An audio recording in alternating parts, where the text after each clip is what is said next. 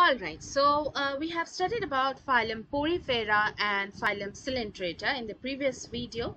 Now, in this video, we will be taking up phylum Platyhelminthes, then phylum Nemathelminthes, and phylum Annelida. Okay, so open page 32 of your biology book. So let's see phylum Platyhelminthes. What does it say? Let's see. In Greek, platys means flat. This word platy means flat, okay?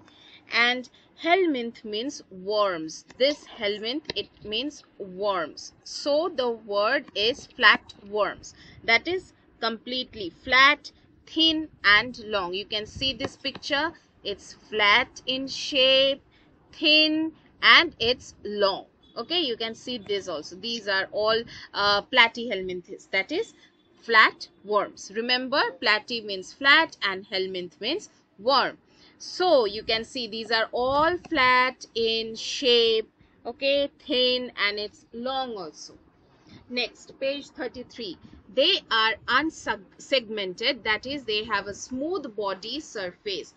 Well, here you will see some sort of a segment, that is, you can see it's divided into small parts. So this is an exception, but generally if you see any flat worms, you will not find such segments. Can you see here any sort of division in this way, parts in this way? No, you do not see, right? It's a completely flat in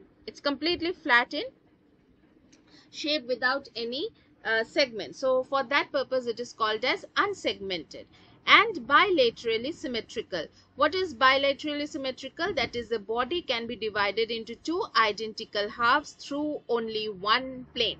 Okay, previously, do you remember we had studied about radial symmetry in Coelenterata?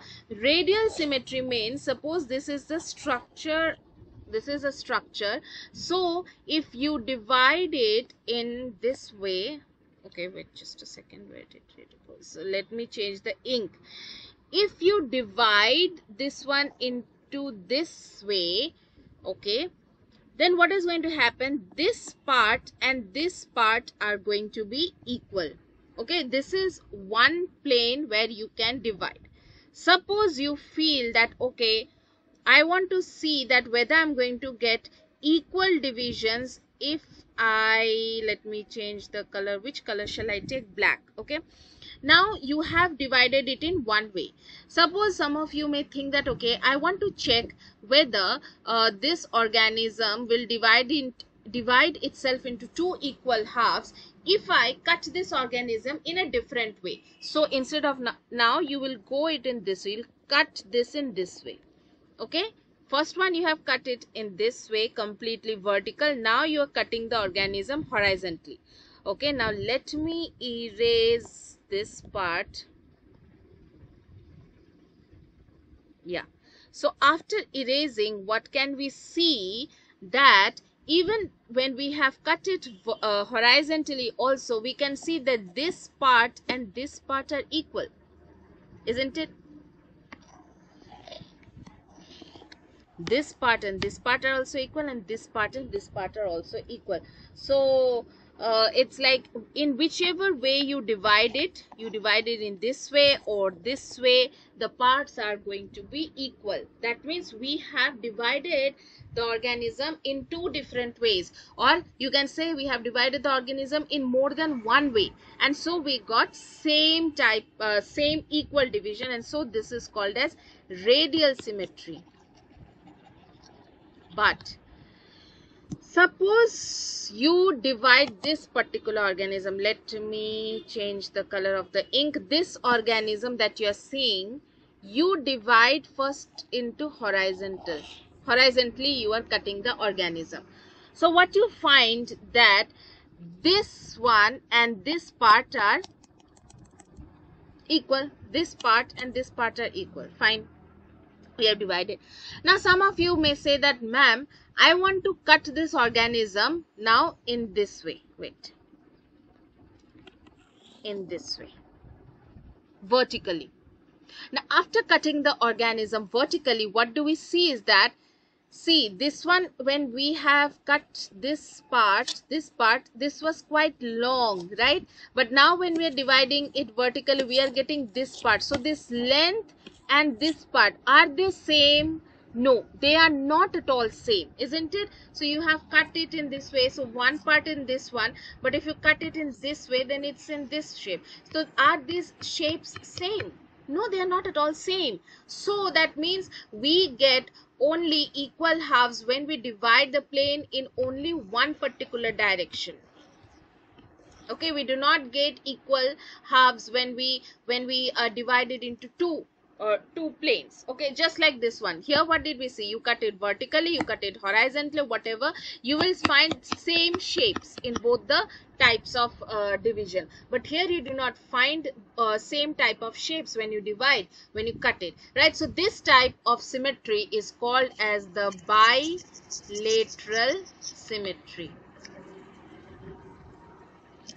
Okay, bi means two, lateral means lateral from the side if you cut, and so symmetry means how you can make the things similar. Okay, so that is, the body can be divided into two equal halves through only one plane. That is, only through this horizontally only you can divide. Just erase all ink. That is, when you divide, suppose these are the two eyes you can see, so divide in this way in between the eyes of this one and this one only you can divide. Next, a few of them are found in fresh water, while most of them are animal parasites, that is, they live inside hosts. Okay, some of them will be found in fresh water and some of them are parasites. That is, this parasite means what, you know, this organism, they cannot prepare their own food, so they are going to be present in some other living organism, and whatever, suppose let me take my example. Now I take food, okay, I eat food daily, I drink water daily, so my body gets all sorts of nutrition. But this you can say platyhelminthes, this flatworms, what do? They will stay stuck inside my body, and whatever food I am intaking, they will also take up that nutrition. As a result, what is going to happen? I will start to get weak, because the nutrition that I was taking, that is not helping my body to develop energy, because all those nutrition are taken up by these worms inside my body. Where will I get then energy from? I am not getting any energy. These are acting as parasite. They are living on me. I am the host. Okay, I am the host and they are living on me, so they are acting as a parasite and taking away all the nutrition from my body, and thus I will become sick. Okay, so that is, their work is in this way. Their mouth is the only opening on the body through which they take in food and excrete wastes. Okay, let me erase all ink and show you. So this is, from here you will get the mouth. So this, through this mouth only they take in food and give out all the waste, excrete waste. Like for us, we humans, we take in food through one passage and we excrete all the wastes from another passage, right? Not from the same passage. But in terms of your flatworms, what happens is that they have only one mouth. Through this one mouth they are going to eat, and from this one mouth only they are going to excrete the wastes. Okay, hook-like structures called suckers surround their mouth. So you can see this sort of structure. It's like a hook. So these hook-like structures are present right in front of their mouth, so then they can very easily stay clinging to your internal parts of the body and take in all the nutrition. Okay, now what are the examples? See, I'll show you this. Erase all ink, and examples are planaria. This picture is of planaria. Okay, next picture is of tapeworm. Okay, and the next picture is of blood fluke. Okay, this one. So these are all tapeworms.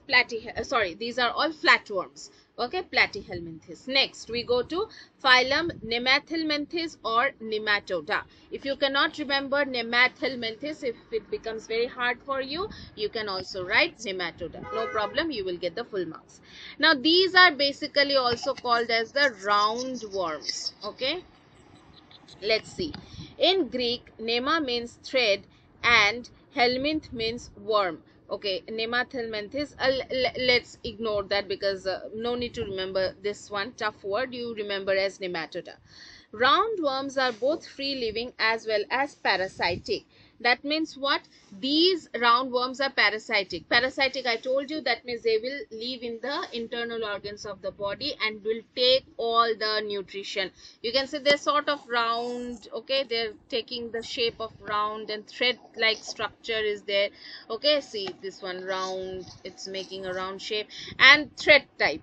Okay, they can be both free living, they can move here and there, and also they will be acting just as a parasite. They are found commonly in animal intestine. We have the intestine in our body, right? This is this one face, and then this is the intestine, this large intestine. Here we have the small intestine. Okay, so these roundworms are basically present in the intestines. The body of roundworm is long, unsegmented, cylindrical, and bilaterally symmetrical. Okay, let me erase all ink and let's go to the picture. See what it's saying. The body of roundworm is long. Okay, we can see that it's long.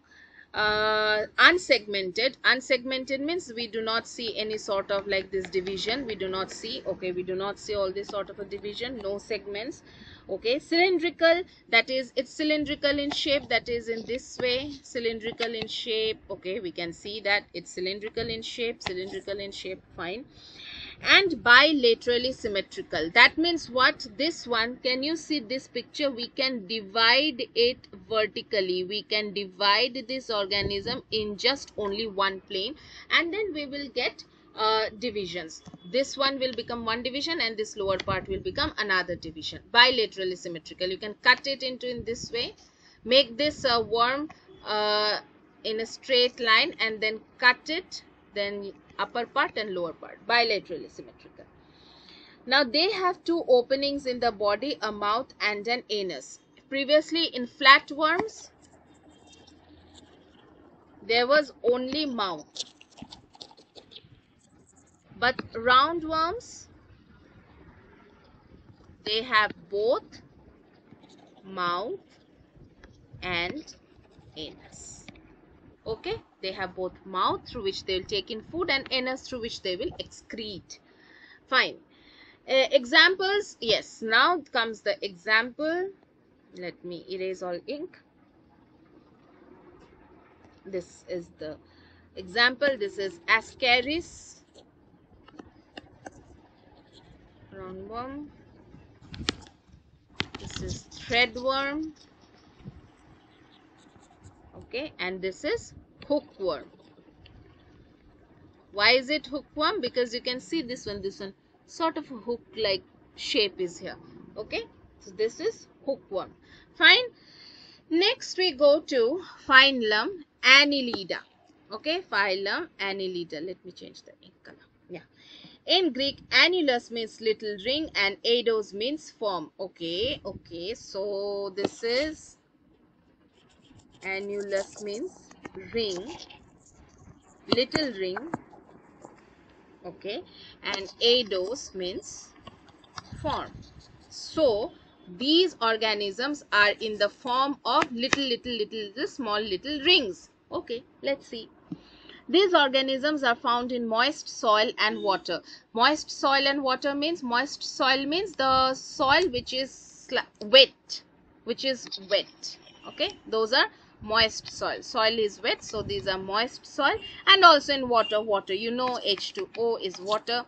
Okay, they have ring-like segments on the body surface. Now, can you see this one, this ring-like ring? Here also you can see so many rings are here. Here also you can see very small, very closely attached rings. This one, rings are here, Rings, rings, rings, rings, rings, rings, rings, rings. Yes, so phylum Annelida, they have rings on their body surface. They have a body cavity and a digestive system with two openings, mouth and anus. Body cavity means, that means there are hole is there, it's like a cavity is there, okay. And what else?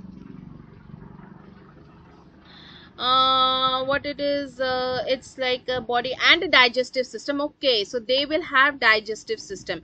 Previously, in all the previous phylum, we have not at all heard that they have a digestive system, but in Annelida we are hearing that they have a digestive system, and also one mouth is here and one anus is here, okay. Mouth is to feed and anus is to excrete, okay. So phylum, they have digestive system, which we have not heard in the other phylum. They have a special excretory organs known as nephridia. So they have, anus is there for excretion, but there is a particular, like you can say we have kidney. Kidney helps in filtration, okay, helps to excrete the harmful materials in our body, like kidney, okay. Similarly, what happens here in the phylum Annelida, they also have a special excretory organ which is called the nephridia. Nephridia is there inside the body of the phylum Annelida. Now, let's see the examples. Okay, examples include earthworm. We know earthworm very well. Leech, this is earthworm. Leech, leeches, you will find those who have pets, you may see leeches on their body. My pet, they always have leeches whenever he goes out for a walk, and then brings in the leeches, and then we have to kill them with salt. Okay, next, these are the tube worm, and this is a ragworm, okay, fine. Earthworms feed on dead and decaying substances in the soil. So this is the earthworm, and so they will keep on moving, crawling on the surface of the soil, and whatever they will find, some dead and decaying matter, like dead and decayed leaves and all the small animals and everything, so they will eat them. A leech is known as an external parasite as it sucks the blood of the animals. Okay, leech is known as external parasite. Why is it known as external parasite? Because see, all other parasites, they are present internally inside our body, we cannot see, but leech is such an organism which is present on the outer side of the body, and from the outer surface of the body itself, they keep on sucking the blood for its own nutrition. Can you see? This leech, this particular leech, has already sucked in lots of amount of blood, and it has got swollen at the end, okay. The more number of times, suppose for more time, this leech is now, if the leech is present on the skin of this person, then slowly it will become more swollen, because then leech is taking in all the blood from this organism. So we have to kill this leech, okay. So that is what is all external parasite. That is, parasite means they never do their own work, okay. They are always there, never do their own work. Not doing. Uh-oh, why is my pen not working? Anyway, just listen, that they are never going to do their own work, but they will always wait for the other person to do the work, and then they will go there and take all the credits, okay, take all the nutrition from that person. So that's why they are called as the parasite, okay. So, well, I think I have covered up this phylum. Related to page number 34, we have phylum Arthropoda. This one we will be discussing in our live class. Alright, so please watch all these videos so that you can understand what is being taught to you in the live classes. Alright then, thank you and have happy learning. Bye.